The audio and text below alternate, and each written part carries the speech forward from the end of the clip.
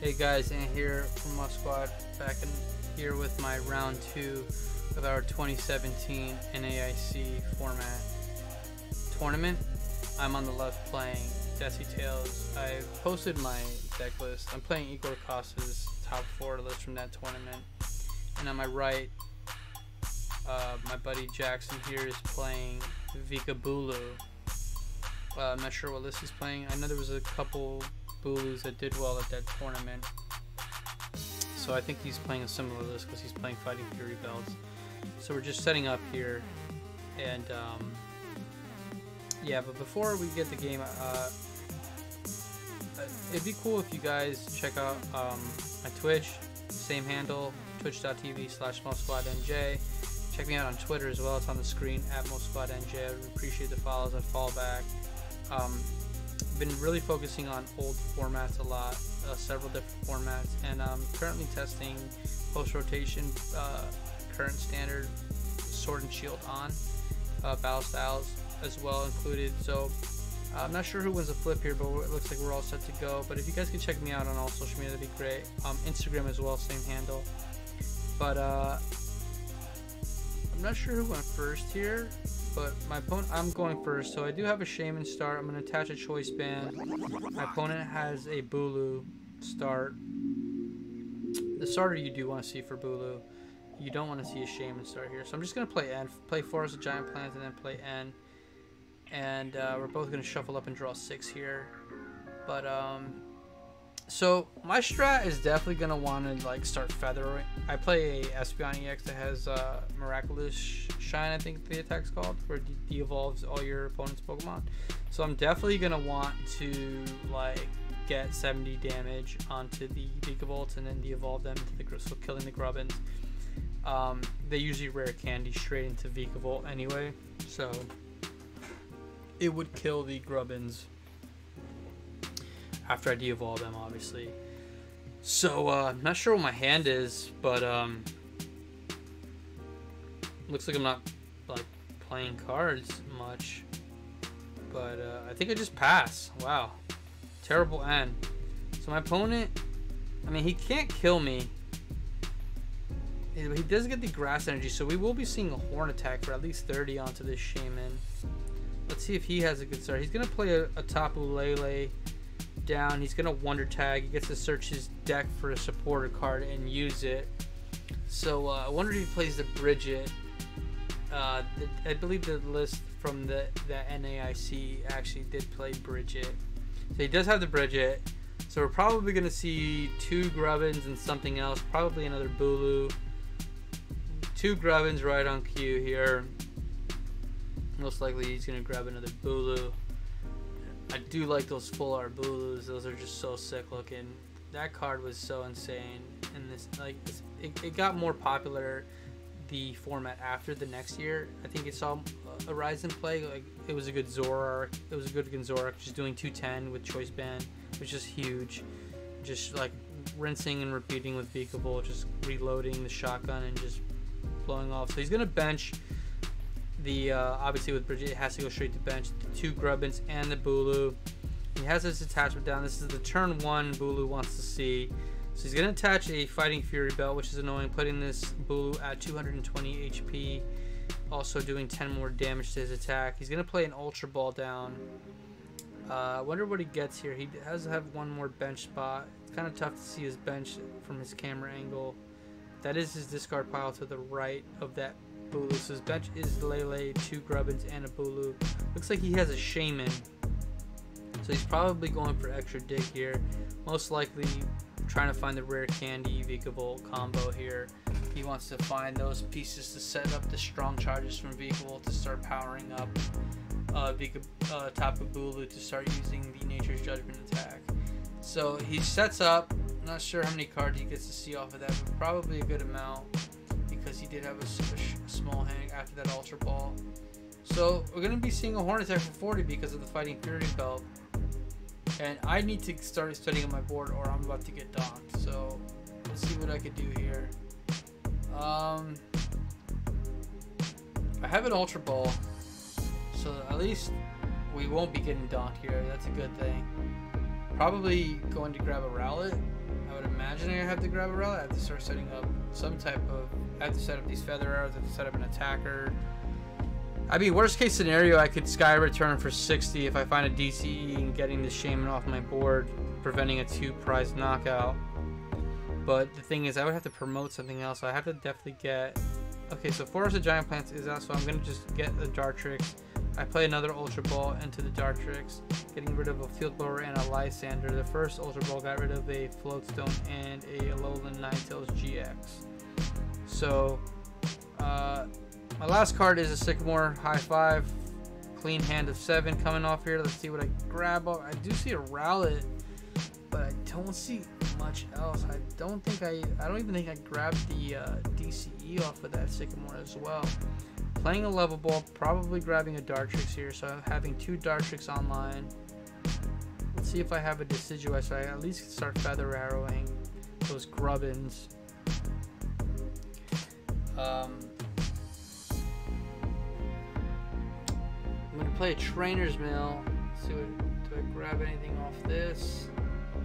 Looking at my hand, I don't even think I have a supporter in hand for the next turn. So I'm just gonna be play it safe and grab the Sycamore.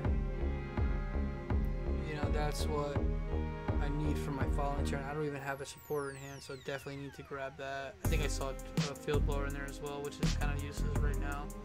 But even though that Fighting Fury Belt is going to be annoying to deal with, so I do have an attachment. I'm going to get it down on the Dartrix, and I'm just going to pass. Very slow turn 2, especially for a Forest of Giant Plants deck like the Decidueye. I should be popping off. So my opponent's going to play Ultra Ball, probably going to be seeing... Okay, he had a Heavy Ball. He's discarding the Heavy Ball. So he could have got the VikaBulu actually off of the Heavy Ball. So maybe he probably doesn't have the rare candy in hand, so not sure what he grabs off of this. I would have definitely just still Heavy Balled for the VikaBulu. Oh, okay. He's grabbing a Charjabug. Okay, he grabs Charjabug. I don't think you could grab it with Heavy Ball, so smart. And that's actually annoying because that thing has 90 HP, and if I de-evolve it, I have to do 90 damage instead of the 70 to the Grubbin. But so it helps with the de-evolve, because if I can't kill it and de-evolve, he could just evolve right back into the vehicle. He doesn't have to have rare candy like the Grubbin would need.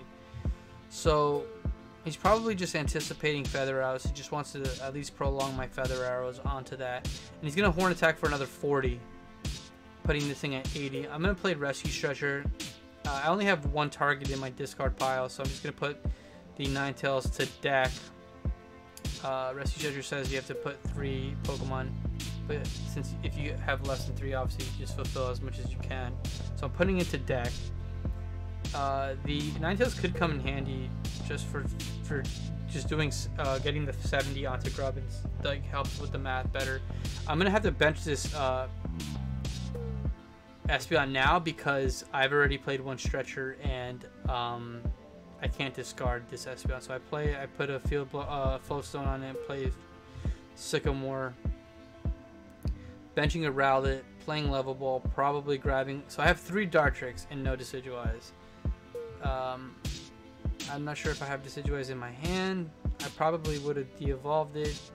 At least let me get a DCE so I can get the Shaman off my board and save 2 prizes on his turn. So I Trainer's Mill, grabbing a Sycamore off the Trainer's Mill for the 2nd turn in a row for my following turn. Let's see if I have a Decidueye in my hand, or at least a DCE. The DCE would kind of be good, okay, even if I whiff Decidueyes. So I do have the DCE. I'm going to set up here for 3 cards, it looks like. I do find a Decidueye off the setup, 2 Decidueyes off setup, so good. It's a great turn. Stabilizing. Going to be using 2 Feather Arrows here. Definitely going to be probably putting them onto the Charjabug. Again, I need to have 90 HP, 90 damage on that thing. And I'm going to Sky Return for 60 damage onto this Bulu, putting it into my hand. Just thinking about what I want to sacrifice. He's probably going to take a knockout here. So I'm just going to give up a single prize, giving up this Dartrix here. He most likely has VikaBulu, a way to get VikaBulu here, so he's going to start strong charging this turn. So right on cue, he's going to evolve that Charger Bug into a VikaBulu. Strong Charge is online, so we will be seeing... He's going to play Skyla, grabbing a trainer card. So we will be seeing this Bulu hit for a lot of damage this turn. He could Nature's Judgment for 130 with no discard, killing this Dartrix very easily. He doesn't have License, so he's going to grab a Rare Candy with this Skyla. He's going to play the Rare Candy and has a Heavy Ball. So we're going to be seeing 2 VikaBulus this turn. And most likely probably seeing 2 Strong Charges. So he's probably going to set up 2 Bulus here. Because he has a bench Bulu. So his bench is Shaman, Lele, VikaBulu, Bulu. So he has a setup. This is what you want to see with Bulu.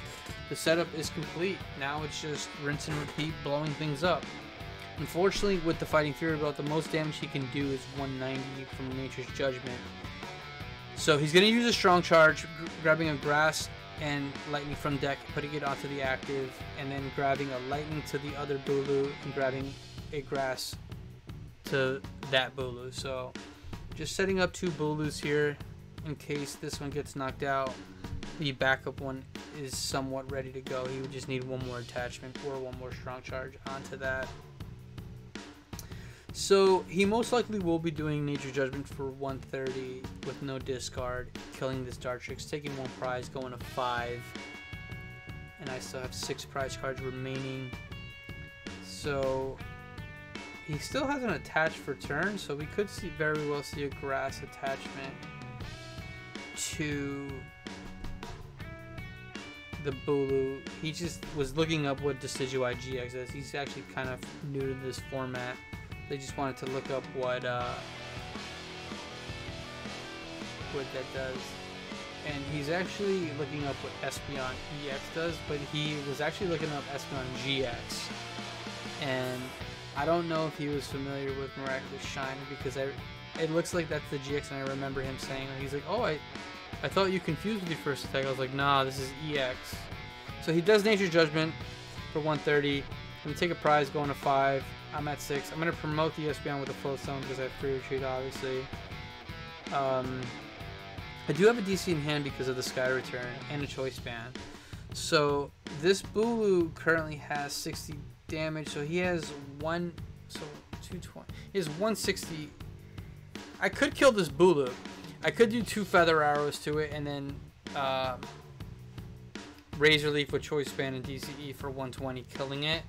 I don't know if I really want to kill this turn. Again, I kind of want my Feather Arrows to start going to the Grubbins and VikaBulus, so I'm not necessarily worried about killing this thing right now. I'm going to attach the DCE to Decidueye. Maybe I do take the knockout here. Maybe or actually, if I find a Field Blower, I wouldn't even need, and I do find a Field Blower, okay. So Trainer's Mail to hit the Field Blower. So I don't even need to feather out the active now. I could just get rid of the Fighting Fury Belt and just Razor Leaf it for 120 with the Choice Band. And he has 60 damage on him already. So this is a huge turn for me here. I'm going to be able to get the 2 Feather Arrows onto the Charger Bug, putting it at 80 damage now. And I'm going to set up here for a couple extra cards for 3 cards. I'm going to play N. I'm going to shuffle my opponent to 5. I'm going to see a fresh new hand to 6. So this is a great turn for me here. I was able to find the Field Blower. So again, Razor Leaf does 120. The active Tapu Lele currently has 60 damage from the Sky Return with Choice Band. So I'm going to put that Charger Bug at 80 after my 2 Feather Arrows. I would need 1 more Feather Arrow on there to get it ready for the Miraculous Shine De-Evolve play. And I have to start setting up damage. So I could do my next turn, I could do 1 on there and 1 on the other one. So not a bad turn for me. So I'm putting 2 Feather Arrows on that VikaBulu. Currently is at 80 HP. Gonna free retreat into Decidueye, and I'm gonna Razor Leaf for knockout, going to 4 prizes here. So huge turn, sticking to my game plan, feather arrowing those Grubbins, Vikavolts, and taking out knockouts and preventing knockouts. So he can't one-shot Decidueye. Decidueye GX has 240 HP, so the most he could do with the choice band is 210. So that's a good thing that he can't one-shot. So he's gonna play a field board, getting rid of the Forest of Giant Plants and my choice band on the active here. And let's see what else he does. So he does have he has 2 strong charges available still. I wonder if he has an attachment for turn. He's just gonna announce strong charge here, probably getting a grass to the active, and then I don't know where he would put a lightning. He could put it on. I mean, he could set up a shaman as well. So what he could do actually would be a pretty good play is start setting up a Nature's Judgment and a shaman on the back, right?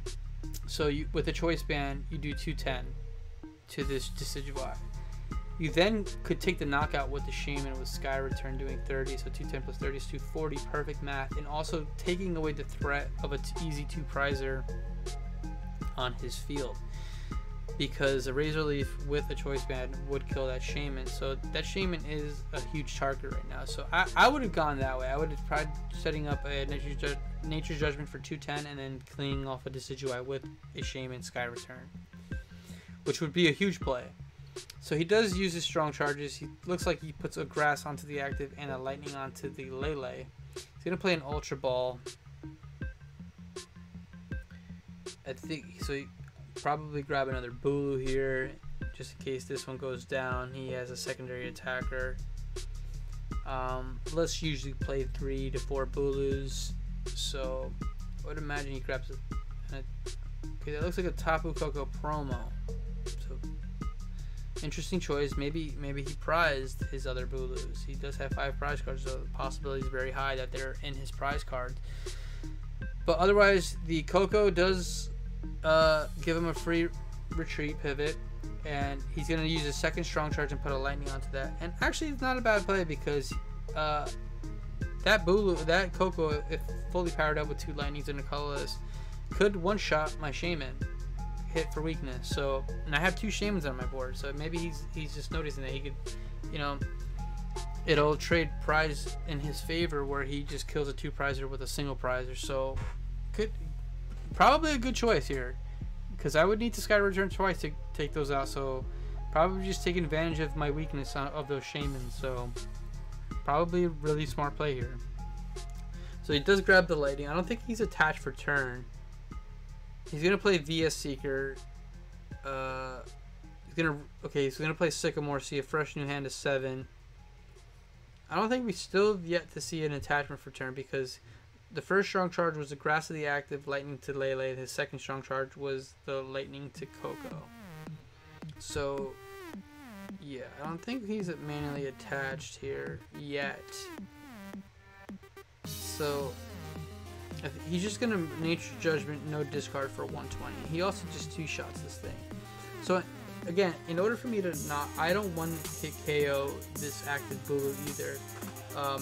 I would have to Feather Arrow. Not even. I would need to find Choice Band as well. So that's not an option right now. So he probably looks at it like, you know what, I'm gonna 2-shot this thing. He could even use the Tapu Bulu's GX attack, which hits for 150 and heals himself. So he could take out my Decidueye on my following turn and then heal himself and then put himself in a very strong position. So I put 1 Feather Arrow on that charger by putting it at 100 damage, which is ready to go, and then 20 on the other VikaBulu. So I still need 3 more Feather Arrows on that other VikaBulu to just set up the Miraculous Shine play where I want it to be. So I'm just thinking of what to do here, and so I'm gonna use. I think this is a good opportunity. Was a good chance for me to use Hollow Hunt here. So the reason I use Hollow Hunt is because I wanted to grab Choice Band, so that I grab Stretcher, because I'm anticipating this Decidueye dying, so I want to stretcher back some owls back into my deck. So I grab Stretcher, Choice Band, Lysander. So I look at it this way. I have 4 prizes remaining. I'm going to take a double knockout on the 2 Grubbins, and then I could just Lysander Shaman for a game.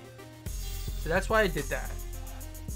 So he's at 5 prizes, so I could sacrifice this Decidueye. He still goes to 3. He still would need 2 more knockouts, where I need 2 knockouts, but I would get them faster. So he's going to attach manually, or I'm not sure what that was. Maybe it was a float stone. He's going to play N, which is kind of annoying because the cards that I got back from Hollow Hunt are now going to be in my deck, and then my hand's going to be only 4 cards now due to the N, because I'm at 4 prizes where he sees 5. So he does have knockout here with no discard onto this Decidueye. He's going to go to 3 prizes. So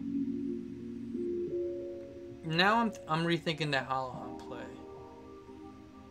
Well, I needed those resources back, I think. I needed Choice Band back. I needed a Lysander. I was down a Lysander already. So I still think it was good to do that. So he's gonna find a recycler here. He's gonna put 5 energies back into his deck, which is such a good card for Bulu. After using those Nature's Judgments and discarding, you could just find them back and shuffle them too, so that strong charges have targets from your deck. So he's gonna put back 5 grass and 1 lightning to deck. Then I think he's just gonna use strong charge while he's in the deck. Yeah, he is. So, I think so he's gonna put a grass from strong charge onto that Coco, and let's see where he puts another energy. He's gonna put it onto Tapu Lele. Okay, so I think that Lele has 2 energies right now, and I think it's a float stone, or maybe even a Choice Band, or a Fighting Fury Bell. I'm not sure, I can't really see it, but so he's going to use an energy onto the Shaman as well. So just setting up his board for alternate attackers. He's going to take 2 prizes here, killing this. He gets to kill this Decidueye with Nature's Judgment, no discard for 120. He's going to go to 3 prizes. And still in a pretty good shape. I mean, even losing those VikaVolts, which I'm probably going to do on my turn, he has a fully powered Bulu with no with full energy, so that does 210 now. So he has a really good board state. I mean, the game is still, he's technically ahead on prizes, but I only have 1 Feather Arrow too, and that VikaVolt, I have to get 3 Feather Arrows onto that VikaVolt. But luckily that other Grubbin would need a rare candy, so that could be an issue. So I'm going to play a Forest of Giant Plants. Definitely going to be doing a devolve play here at least. To take 1 prize. But see, then this is going to throw off my math. You know, I needed to get the de-evolve for 2 prizes. So I play Ultra Ball. I wonder if I have a Decidueye. I don't have a Decidueye. I'm going to grab Tapu Lele. I'm going to Wonder Tag. Grab a Sycamore here. I'm not sure. Maybe my hand is completely... well, obviously I only have a 1 card hand, so it definitely was dead. So I probably just grab, instead of grabbing the Decidueye, I figured I'd just grab a Sycamore to see more cards anyway. So I'm going to Sycamore away on a Alolan Vulpix, C7. Definitely want to see some owls here. Do I get the Decidueye? I do. So I have 2 Feather Arrows. I'm unfortunately 1 Feather Arrow short of killing that other Grubbin. It only has 20 damage on it, so it's going to go to 60. It's going to have 10 HP remaining. But again, still slows him down because he has to find a rare candy to evolve it back into VikaBulu. So I do attach DCE to the Espeon for Miraculous Shine. This is where my opponent wasn't familiar with what Miraculous Shine does. He was looking at the wrong Espeon. It probably maybe could have hindered his gameplay if he knew what it did. But I'm using 2 feather arrows, putting that at 60 now. And then I'm going to use Miraculous Shine and de-evolve those 2 VikaBulus, killing one and making the other one into a 60 HP damaged Grubbin with 10 HP remaining. Again, my opponent's still reading what the card does. He was looking at the wrong one, and I'm just kind of explaining to him that it de-evolves any evolutions, and you put those evolutions into your hand. And he's a bit shocked by that attack. Kind of threw him off, I guess. But yeah, he takes the VikaBulus into his hand. That Grubbin's gonna be at 60 HP remaining. The Charger Buck does die. I'm gonna go to 3 prizes. We're both tied at 3, and that Grubbin survives, but it has 60 damage on it currently. So he does have knockout on my Espeon here, and he's gonna go to 1 prize. So this is kind of scary because he has that Coco still. He's just a Lysander away from winning the game. He just kills the Coco. Kills my Shaman with his Coco, I mean. So he could even GX here, so for no discard. Yeah, he could GX and leave the energies on because it does 180 to my 170 Espeon. So that's the play. You GX here and you just have 2 attackers away. You just have 2 attackers for game. So a Feather Arrow does kill that Grubbin. I'll take the prize, and then I could kill the Shaman. 1 feather. Yeah, I could kill the Shaman. I need Lysander DCE to win the game on my turn. That's the only way I win, if I have Lysander DCE. So I could take 3 prizes on my turn. He's gonna play Ultra Ball, probably just thinning out here. Getting rid of a Choice Band. And something else. Lysander. I would have saved that Lysander, because if I don't take the 3, if I whiff the DCE Lysander, he just has game in hand with that Lysander. He must have another Lysander in hand then, because he just wins with killing the Shaman with Tapu Koko. But still, I definitely would have I definitely don't discard Lysander, because even if you get end, you know, you want to have all the Lysanders available to you in your deck or hand. So I think discarding that is definitely wrong always there. So let's see what attack he does. Again, I would GX here. You hit for 180 and you leave the energies on.